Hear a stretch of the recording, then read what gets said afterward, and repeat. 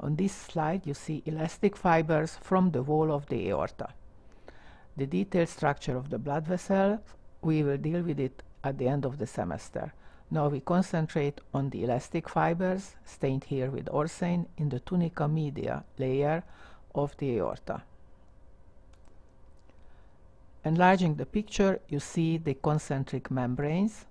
Elastic fibers have a tendency to build membranes, and these membranes are fenestrated. That means that they have gaps on them, and between the parallelly running membranes we have also gaps.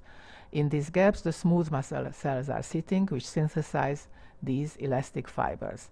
Since these elastic fibers are synthesized by smooth muscle cells, we don't call this slide elastic connective tissue, but we call it elastic fibers from the wall of the aorta. Elastic fibers consist of elastin and fibrillin. The outermost layer is the tunica adventitia, where we have a loose connective tissue. You don't see the cells here either because they are not stained.